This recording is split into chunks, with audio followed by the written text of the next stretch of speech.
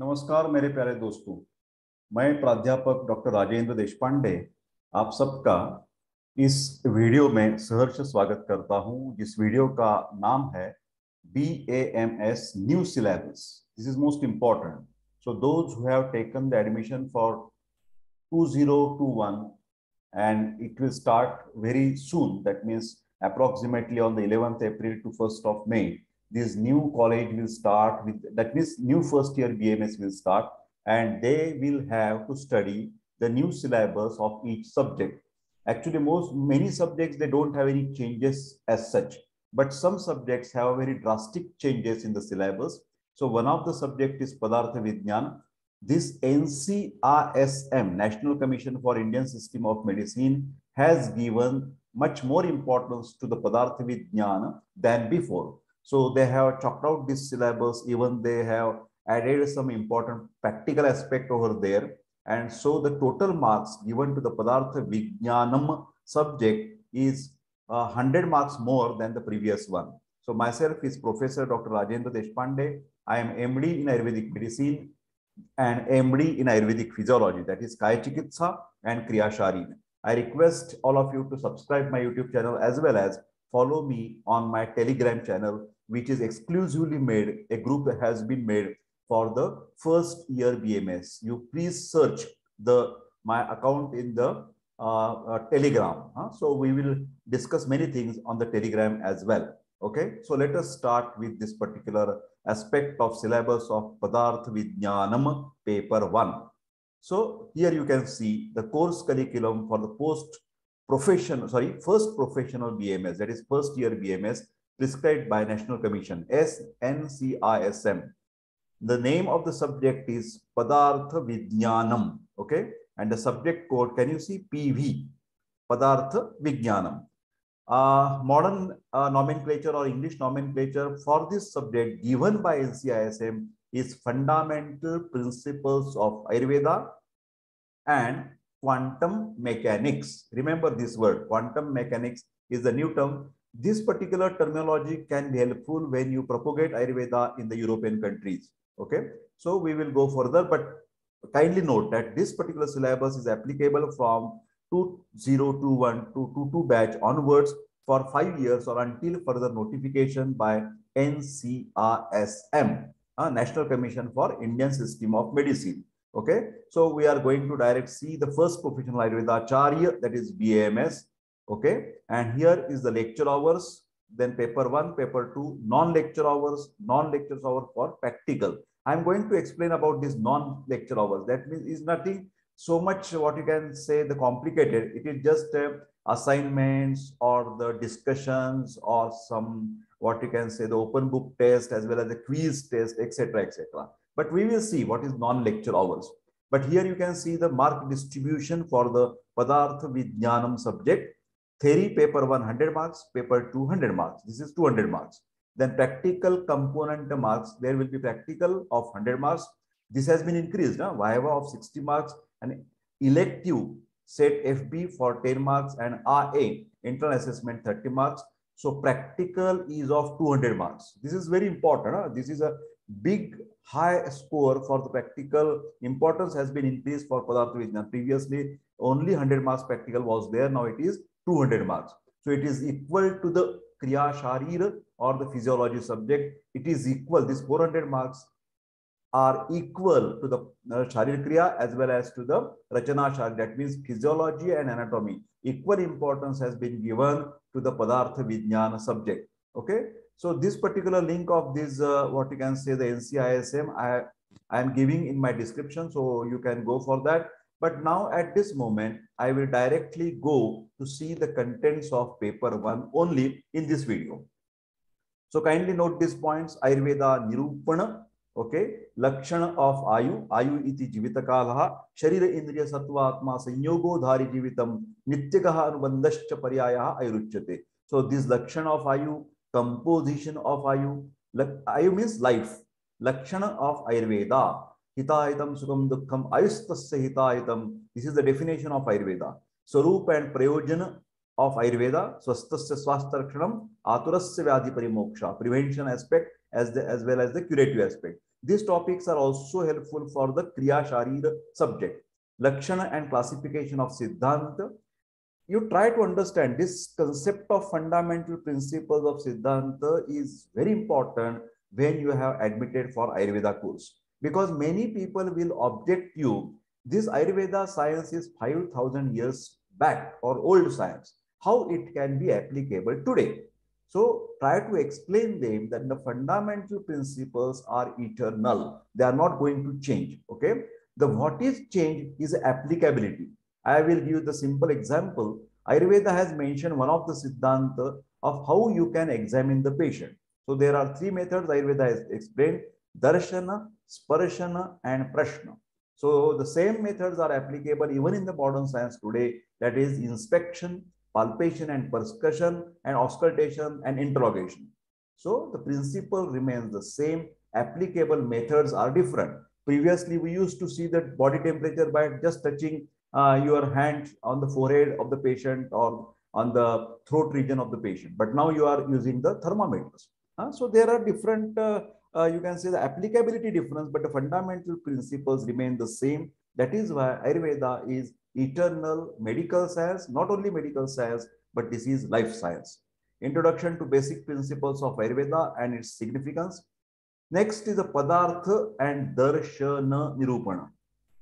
In my Telegram channel, today only, I have explained about what is meant by Padartha Lakshana. This is very important. Enumeration and classification of Padartha. These are the different substances. Bhava and Abhava Padartha. Presence and absence. Then Padartha according to Acharya Charak. That is Karana Padartha. Okay. Then etymological derivation of the word Darshana. That is the, what you can say, the philosophical sciences like Sankhya Darshana, Vaisheshika Darshana, Yoga Darshana. So these are something physical as well as metaphysical aspect of the human life. Classification and general introduction of 9 schools of Indian philosophy. So Darshan is nothing but philosophical books, okay, or philosophical thoughts with an emphasis on Nyaya Darshana, Vaisheshika Darshana, Sankhya Darshana, Yoga Darshana, Mimamsa Darshana, and Vedanta Darshana. Ayurveda is a unique and independent school of thought, that is philosophical individuality of Ayurveda. Although Ayurveda has taken many things from this Nyaya Shastra, Vaisheshik Shastra, Sankhya Shastra, but Ayurveda has made of its own philosophy, okay, principles and examples in contemporary sciences which will enhance the understanding concept of Padartha. Relevance, why we should study the Darshana Shastra and Padartha Vijnanam in Ayurveda. Next is the topic Dravya Vijnaniyam. The Lakshana, the features of Dravya, substance, classification and enumeration. Then Pancha Bhuta, Pancha Mahabhuta, 5 basic elements. Okay. Prithvi, Ap, Teja, Vayu, and Akash. Various theories regarding the creation, theories of Taittiriya Upanishad, then Nyaya and Vaisheshika, Sankhya and Yoga, then Shankaracharya, Charaka and Sushruta. What they have talked about? Creation of the universe. Then Lakshana and qualities of each Mahabhuta. You have to explain Prithvi Mahabhuta, Apa Mahabhuta. Prithvi is earth, Apa is a water, Prithvi Jala. Jala means water. Teja is a fire, Vayu is an air component, wind, and Akash is space or ether component. Okay. Next is a Kala. Kala means time factor, etymological derivation, Lakshana, division of the Kala, units of the Kala, and its importance, significance. Then Dika means you can say the directions like east, west, north, south, action. Actually, this particular philosophy is also useful nowadays for constructing the house. Okay, Lakshana, division and significance. Atma is a soul principle. Again, Lakshana. This is also included in the Kriya Sharira. Okay, Ayurvedic physiology. Lakshana, classification, seat, gunas means properties, linga, features, according to Charaka. the method or the process of knowledge formation, that is Atmanasya Parivritti. Okay. Then Purusha.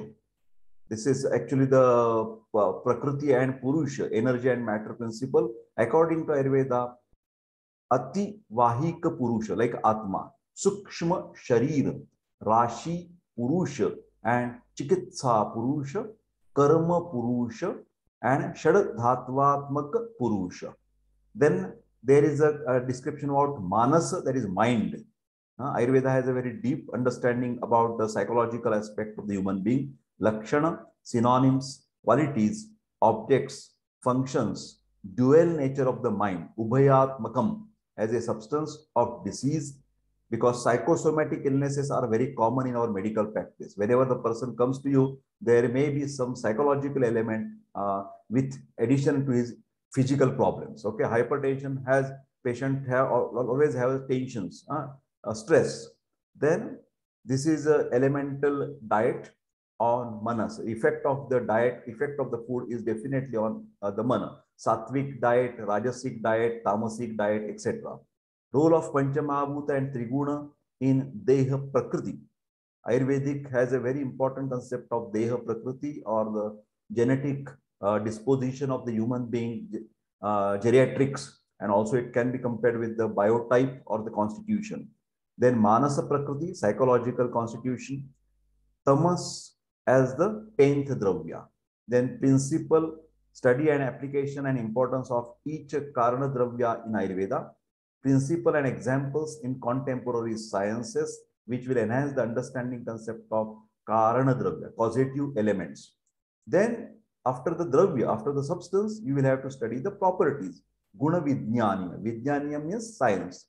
Etymological derivation, how that Guna word has been formed. Classification and enumeration according to various darshana and charaka. Lakshana and classification of Sartha Guna, Guruvadi Guna, Paradi Guna. These are the SAQ questions. They will ask, write down the Guruvadi Guna, write down the Paradi Guna, then Adhyatma Guna. So total you must remember these 44 properties. Then what is Guna Pradhanyatva, importance of Guna? All our treatment is depend on which particular property of the Vata Pitta Kapha has been disturbed. Okay, practical and clinical application of each Guna in Ayurveda. Principles and examples in contemporary sciences, which will enhance the understanding concept of Guna. Third is a Karma. Karma means actions or the activity or the function.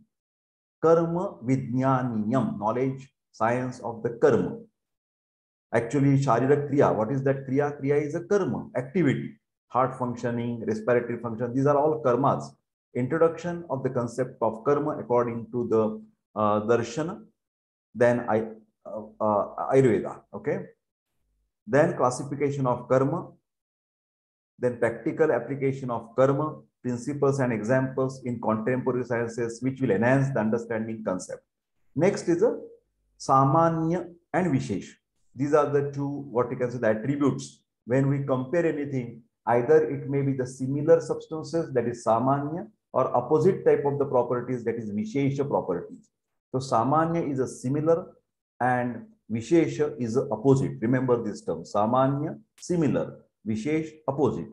Introduction of the concept of Samanya according to the Darshana and Ayurveda, classification of Samanya, practical application of Samanya, principles and examples in contemporary sciences, which will enhance the understanding concept of Samanya. Just give, I can give you the example now. In the summer season, the heat property is there, okay? And if you are eating spicy food, chili food, so that is also hot in nature. External nature is also hot in nature. So both are Samanya, and the person will suffer from Pitta problems, hyperacidity type of problems. So we take the cold substances, Vishesha Vijnaniyam. Introduction of the concept of Vishesh means opposite. If I have the acidity, I must take the milk, which is very cold. So milk and acid are in opposite properties. So that is Vishesha. According to the Darshan and Ayurveda, classification of Vishesha, practical application of Vishesh, principles and examples in contemporary sciences, which will enhance understanding and concept of Vishesha. Then Samavaya Vijnanam. Samavaya Sambandha relationship means intimate relationship. For example, Dravya and Guna, Dravya and Karma, they have the Samavaya Sambandha or relationship. Introduction of the concept of Samavaya according to Darshana and Ayurveda, practical application of Samavaya, principles and examples in contemporary sciences which will enhance understanding concept of Samavaya. Then Abhava Vijnanam, introduction to the concept of Abhava according to the Darshan and Ayurveda. Class Abhava means absence. Okay. For example, one person is having Rh positive blood group, O positive. What is positive? Positive is a rhesus factor. In some people, that rhesus factor is absent. So that is called as a O negative blood group.